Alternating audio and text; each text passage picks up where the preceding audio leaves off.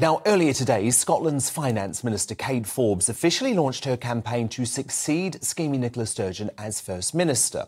She's currently the marginal favourite, and among her opponents is catastrophic Queen Nick loyalist Humza Yousaf, who entered the race yesterday.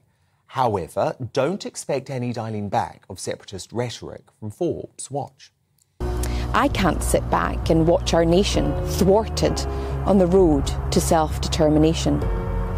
Our small, independent neighbours enjoy wealthier, fairer and greener societies, and so should we. And if this comment by SNP Westminster leader Stephen Flynn is anything to go by, the SNP may become more Republican too post-Sturgeon, who never publicly suggested a post-separation Scotland should split from the Crown. Hugh Jackman said that Australia should be a republic. Would an independent Scotland be a republic, or want to keep the monarchy? I think Hugh Jackman said in time, through an evolutionary process, that may come to pass, and I would probably be quite sympathetic to a similar evolution in Scotland in time, yeah. That's interesting, because in the last independence referendum, I remember the SNP said very clearly they'd like to keep the Queen, but that's a different position. No, I'm quite happy with the status quo as it stands, but over time it may well be that the people of Scotland decide for an alternate vision, but that'll be for the people of Scotland to determine. So sadly, we're struggling with our connection to Neil Oliver, so I'm going to bring in my superstar panel on this. Top Daily Express columnist Carol Malone, senior reporter at the newspaper Benjamin Butterworth, and former Brexit Party MEP and political commentator Belinda Lucy. Carol Malone, look, let's start with this whole Republican issue, right, because I found it completely fascinating, actually very telling. That was such an interesting interview from Stephen Flynn, because this is the extreme generation, the young generation of the SNP who are going to come in, and if anyone in Scotland is silly enough to believe Sturgeon's lies that a separatist Scotland wouldn't become a republic, he's just blown the whistle on that, well and truly, right? He has blown the whistle on it, but let's remember that the SNP, the people who vote SNP, are not the young generation. They're not like him, and they have stuck with Sturgeon because they believed her to be a good leader. But I'll tell you what I think is going to happen with the SNP now. I think it's going to implode, because I think everyone who's kind of up to be leader has different views on how this should go. Anything more extremist than Sturgeon was is going to alienate a huge mass of the SNP. I think they're going to end up fighting internally with each other, and they're going to have no effect. I think what's going to happen to them is what's happened to the Tories already. And I think, people like Stephen Flynn can shout about it, wanting to be a republic.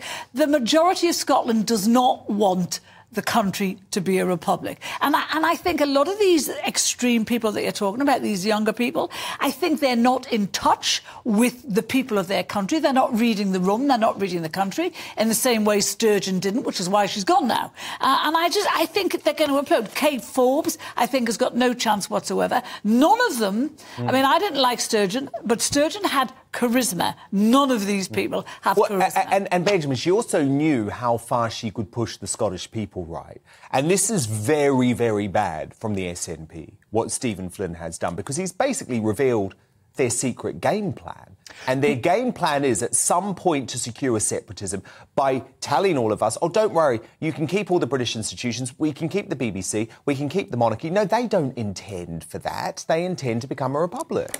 I mean, I completely reject your idea that it is extreme to be a Republican. It's a perfectly legitimate, reasonable viewpoint, and I think it's quite acceptable to say that an independent Scotland might want to be a republic. It would be up to them. But I think the truth is that an independent Scotland has not looked less likely for a decade or so, because as Nicola Sturgeon said in her exit speech, she said that she can't take the support for independence any further. And I think she's right. But what she didn't seem to recognise is she's taken it as far as it's going to get. You've got Kate Forbes, who's the Finance Secretary at the moment. She has said that she's against same-sex marriage. Now, that is not a popular view among SNP members. And look, I'm going to bring Neil Oliver up. This is like the old days. Remember when we first started on the show? It was Carol Malone, Benjamin Butterworth, Neil Oliver, my very first night. Neil Oliver is back. Neil, look, Benjamin Butterworth just speaking then about the fascinating social positioning of Kate Forbes. And I think you've met her, you know her a little bit. I mean, she would certainly be a change from Sturgeon, wouldn't she, in terms of pushing some of these extreme social ideologies? Yeah, I mean, just to be clear, I met her once for a few minutes. We both attended the same memorial service for a Scottish battle from the Jacobite rebellions, and we spent just a few minutes in each other's company.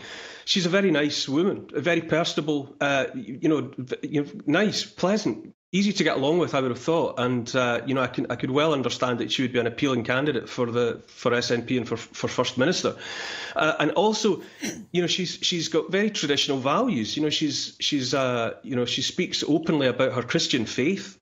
She's part of the Free Church of Scotland, and so that means that comes with that comes a clearly stated approach to a lot of issues.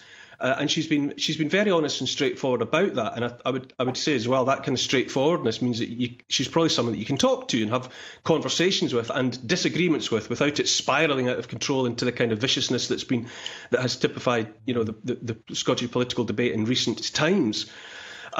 So yes. Okay, so that's Kate Forbes. What about this monarchy revelation from Stephen Flynn, Neil Oliver? Well, because that was something Sturgeon always ran away from. What's infuriating, Dan, what sounds like business as usual for the SNP, though, is this is all they're ever about. They're a single issue. They're not really a political party. They are a protest group, a single issue protest group. All they ever want to talk about is independence and everything that goes with it. For example, replacing the monarchy with an elected head of state or whatever, and declaring themselves a republic. What the people of Scotland need and want after all this time under the cudgel of the SNP is a government that actually cares about the things that they care about. Deal with education, deal with health, deal with crime, and stop these vanity projects like the gender the gender bill and all the rest of it. We need a government that actually looks after the people of Scotland, and that is what we have been absolutely without for the last decade, because all they want to talk about is independence, and the people of Scotland are sick and tired of it. Demonstrate, SNP, that you can run the country, that you can be a government that does the day job, and leave the vanity projects to one side just for a bit. But they can't. But that was beautifully put, Neil Oliver.